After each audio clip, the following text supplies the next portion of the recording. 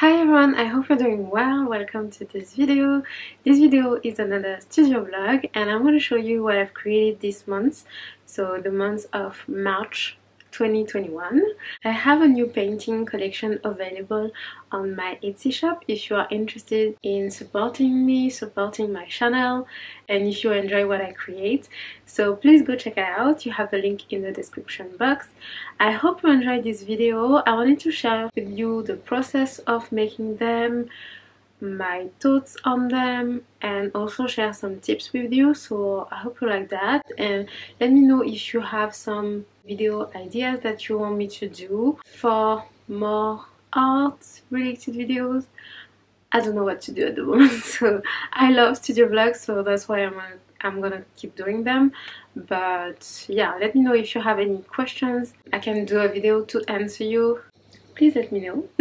I kind of took a break like in March from my videos because I actually need a bit of rest. I wanted to find new ideas and think about what I want to create and yeah, get a new perspective. So that's what I did, and that's why you haven't seen a lot of videos lately. So that's also why I'm asking you if you have ideas for me, because I'm really in that process of thinking about new videos, so that would be helpful to have your thoughts on that.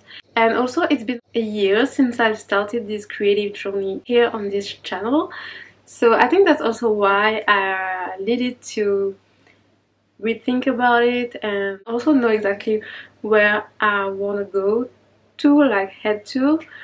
Yeah, that's where I was. Please like, subscribe to keep watching my videos, turn on the notifications to be updated when I post a new video. Thank you and keep on watching. As usual, you can see me packing my orders. Here I'm packing some bookmarks, so you can see the process here. It's usually the same. I sometimes just change the colors that I'm using, but yeah, it's pretty much what I'm doing every time for bookmarks. I also have now new stamps that I've shown you in my previous video, and I'm usually using them on my envelopes and also my boxes when it's a bigger order.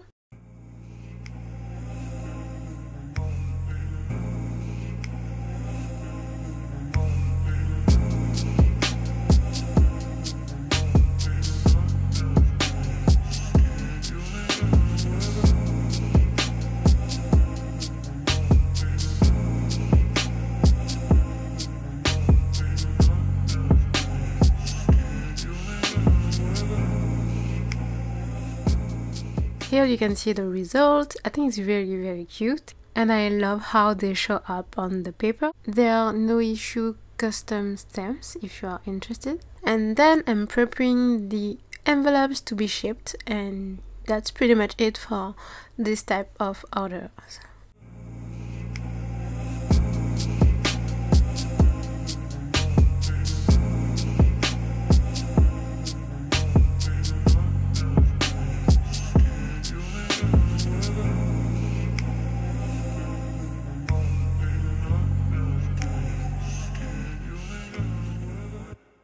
I've also decided to work on a new design that I'm gonna be using for different paintings and maybe bookmarks or stickers, I don't know yet, but for paintings for sure you're gonna see that in this vlog. And I've done that on the iPad to have something very clean, to be able to use it multiple times. So that's what I'm doing here. I'm using the app Procreate. Then I'm gonna print it on a transparent paper. I think it's called tracing paper in English. And I've actually backed it up with a white paper to be able to print it out on the tracing paper. And that works really well, and that allows you to be able to use the same design, the same shapes multiple times. And I'm gonna use them for paintings mostly here. I don't really do that often, but sometimes it's cool for me to do this because that helps me to have more accurate shapes. I think because I have aphantasia it's kind of hard for me to get like very accurate shapes and very realistic paintings. I can't really visualize before painting, so this technique helps me to get more realistic and accurate shapes. I still don't do very realistic paintings because I like to play with colors and create my own style, but that could help you to get something more realistic if you want to. So I use graphite pencil on one side and then the other side to transfer the design.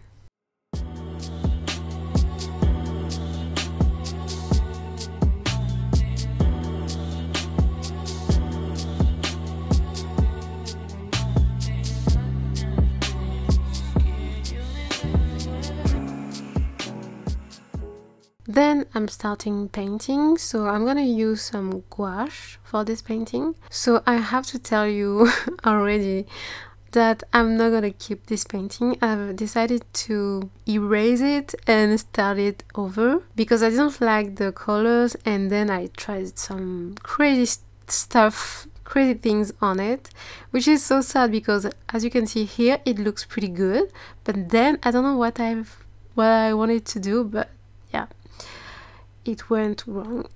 So I'll be doing another version of it a little bit later in this video if you want to see that. But yeah, for now I'm doing what I thought would look good, but didn't.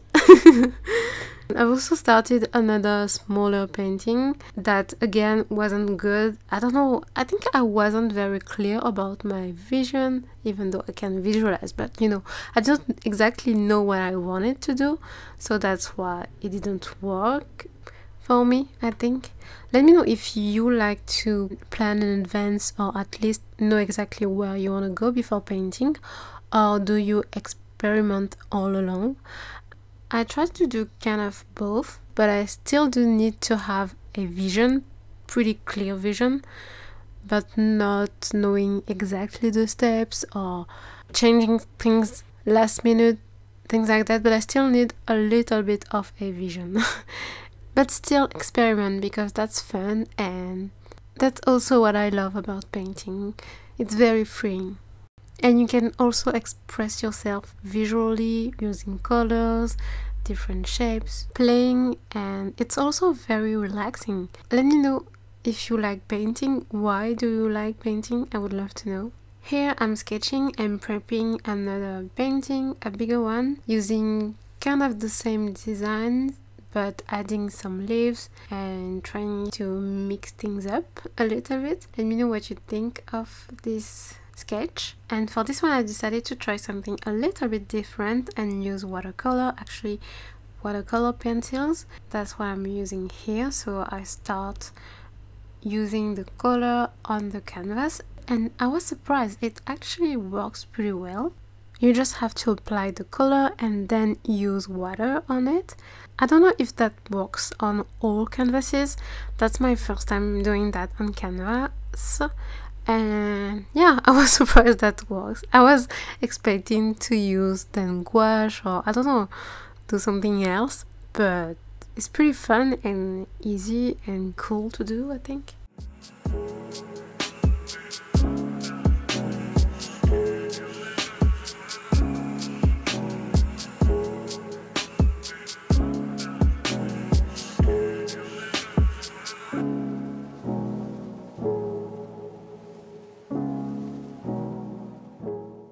I'm using a water refillable brush and that was fine. I've done the leaves and then I'm doing the roses. I try to do both, like sometimes I apply the color first and sometimes I apply water first. So it's interesting to try both if you haven't tried these techniques before. I do love using watercolor pencils. I think the result is very smooth, very natural looking also. So I don't know, I think it's really cool and I love using that sometimes. Then for the background I've decided to use some silver acrylic paint. You won't be able to see it very well here, but I'm going to show you the next day. And I've had to do multiple coats to get something even. And I think that is very interesting. I love using sometimes gold and silver because that add a very interesting touch. Also, I think for this painting, it looks like I'm painting on a mirror. You're gonna see that better later. I've also painted these two mini paintings using the same techniques with watercolor pencils, and I'm gonna finish them next. For the bigger painting here, I'm finishing the background with silver acrylic paint. It's almost like the background is a mirror and the roses are in front of the mirror or painted on the mirror. I think that's an interesting idea and I would love to know what you think of this. I'm adding a bit more red, more intensity to the painting and trying to get a bit more shadows because it was a bit too flat before, I think. And also add more light and, you know, finish it, add more details. And it's almost done.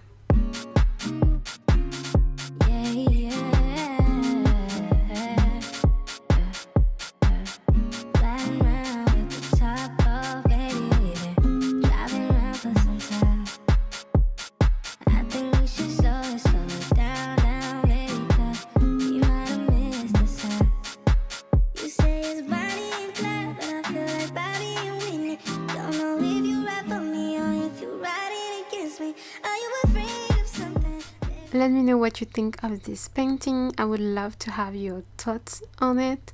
It's also now available on my shop if you are interested. Here I'm finishing the other two minis. I wanted to add a background and here a black background for this one. I'm using some black gesso to have something very dark, very black and very even. I actually really like it in black and white, so that gave me new ideas for other paintings using the same designs. So I'm gonna do that too. And for the other one, I decided to go for a pink background.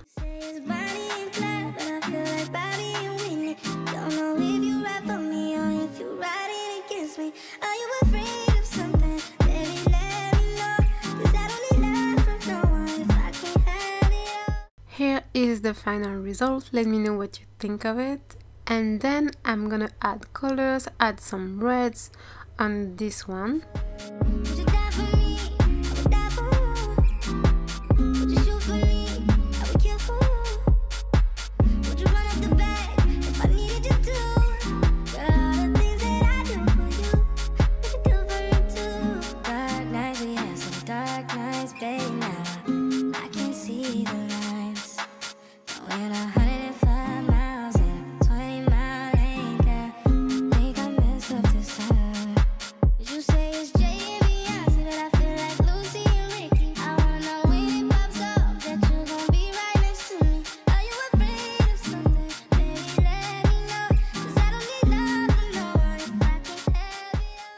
I love painting red roses and I think they look very cute on a black background, so that's what I've done here. Let me know what you think of that. And then I decided to paint some fruits. I love painting fruits and weirdly it's pretty easy for me. I don't know why, but it is and I enjoy doing that. I don't do it often, but I definitely should do it more often, I think, because it's really fun, easy, and I love the colors. Fruits are usually bright colors and I love using bright colors, so maybe that's also why. Here I'm painting a mango. I love mangoes, they are my favorite fruits and it's my first time painting a mango and I think it looks pretty good. Let me know what you think. And I also decided to paint some plates with fruits and that's something I want to experiment a bit more with. I really enjoy painting that. It was a mini painting, so there are not a lot of details, but I still love how it turned out and you can still see the fruits very well, and I also love the shadows that I added on them. I really enjoyed making these paintings. Let me know what you think of them. As I wanted to create a set of 4 mini paintings, I've decided to create another one with roses because Then you have 2 paintings of fruits and 2 paintings of roses. So that's what I'm doing here. I wanted to use lighter colors and have something a bit more soft and something different, but still with the same pinks and yeah, you know, something a little bit dreamy.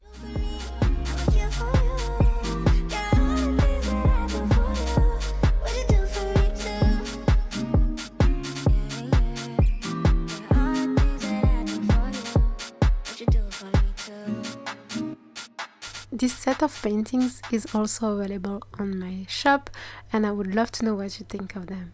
I also had the idea of making black and white paintings with these designs, so I've decided to do some minimalistic, I don't know, paintings and do them on black and white paper. So black on white paper and white on black paper. For the 2 designs, I'm using acrylics and use different brushes, but I think it's better with a not too big, not too skinny brush. And I had to go back on them because I wanted something very even, so do multiple coats. And I really love the results, so I've used some textured white paper. The black paper is not textured, unfortunately. I would love to have a black textured paper, but at least the white one is textured, and I think that looks very cute on it. And yeah, let me know which design you like the most, and also if you prefer the designs on white or black paper. I'm also going to be selling them in sets of 2 because I think they look very cute together. You'll see at the end, but if you have a white one and a black one together, I think they look very good together. So here are the paintings, and here is the on black paper version of them, and yeah, really love them too.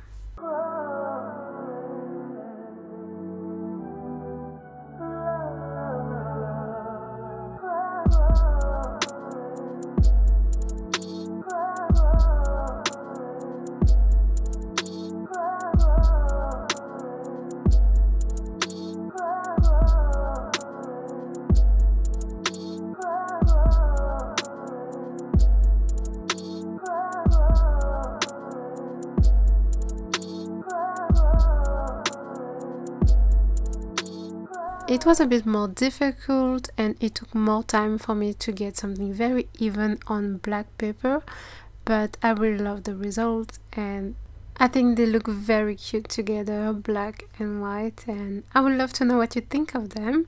They are also available on my shop. Thank you so much for watching. Thank you so much for your support. Please like, subscribe, go check out my shop, and I hope to see you soon in my next video. Bye!